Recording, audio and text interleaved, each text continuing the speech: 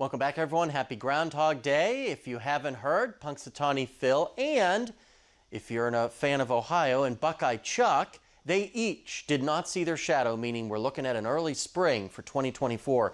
Now, when you think about Groundhog Day falling on a Friday, it's only happened 9 times since 1950. This is just the 3rd time that Phil has not seen his shadow when Groundhog Day falls on a Friday in February. So a rare occurrence. It's been 17 years. We'll see if it actually pans out or not.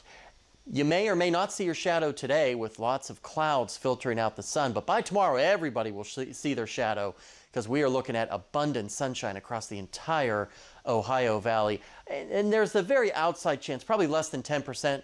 1 or 2 of us see a stray sprinkle on Sunday, but for the most part, we should be dry. As you look, Weather Prediction Center here saying over the next 7 days, very little in the way of precipitation. And a lot of this, what we're seeing for our area in the Ohio Valley, is for later next week as a weather maker makes its way toward the area, because this goes out 7 days.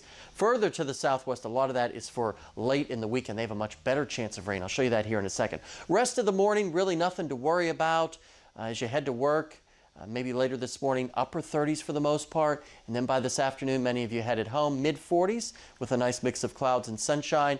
And over the next 24 hours, really not too bad either, with temperatures 40s and 30s for the most part. As we turn our attention to later in the weekend, by Saturday night, here's our weather maker over northeast Arkansas, the Jonesboro area, going to kind of dance around for a day or so, and that could pull some precipitation towards southwest parts of the state. For us, we're just most likely going to see the clouds. Now, the models are going a little bit back and forth on this.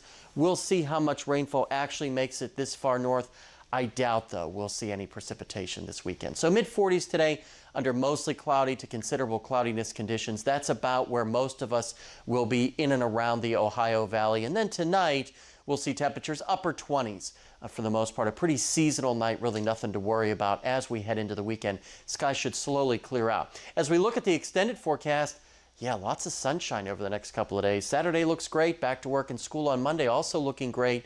And then as we get toward the second half of next week, temperatures really warming up as we're going to start to flirt with 60 degrees.